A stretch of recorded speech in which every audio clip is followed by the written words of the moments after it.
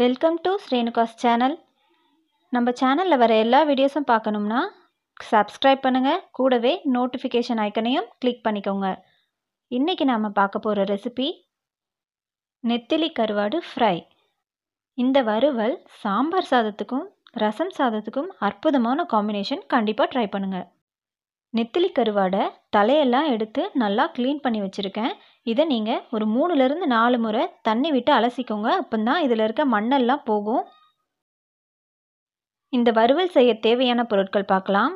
நான் 3 ஸ்பூன் அளவு கார்ன்ஃப்ளவர் எடுத்திருக்கேன், 2 ஸ்பூன் அளவு மிளகாய்த்தூள், 1 ஸ்பூன் அளவு மஞ்சத்தூள், தேவையான அளவு உப்பு நிறைய சேர்க்கக்கூடாது, ஏன்னா கருவாடிலே உப்பு இருக்கும்.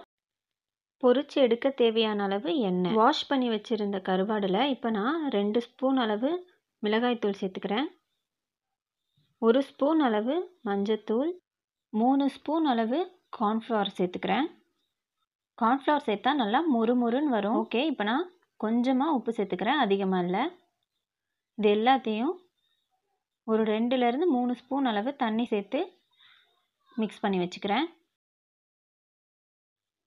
ஒரு கடாயில் கருவாடு பொரிக்க தேவையான அளவு எண்ணெய் விட்டு கொதிக்க விடுவோம்.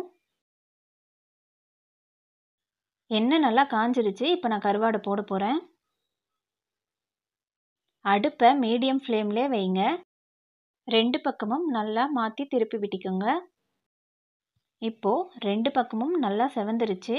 நான் இதை பிளேட்டுக்கு மாற்ற போகிறேன்.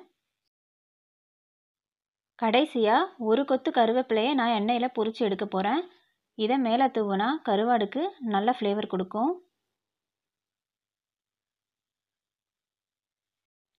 நம்ம கருவாடு ஃப்ரை சூப்பராக ரெடி ஆயிடுச்சு. சாம்பார் சாதத்துக்கும் ரசம் சாதத்துக்கும் பழைய சாதத்துக்கும் இந்த கருவாடு ஃப்ரை அருமையான காம்பினேஷனாக இருக்கும். கண்டிப்பாக ட்ரை பண்ணி பாருங்கள். இந்த வீடியோ பிடிச்சிருந்ததுன்னா லைக் பண்ணுங்கள், நம்ம சேனலுக்கு சப்ஸ்கிரைப் பண்ணுங்கள், கூடவே பெல் ஐக்கனையும் ப்ரெஸ் பண்ணுங்கள். நாம் இதோட அடுத்த வீடியோவில் பார்க்கலாம்.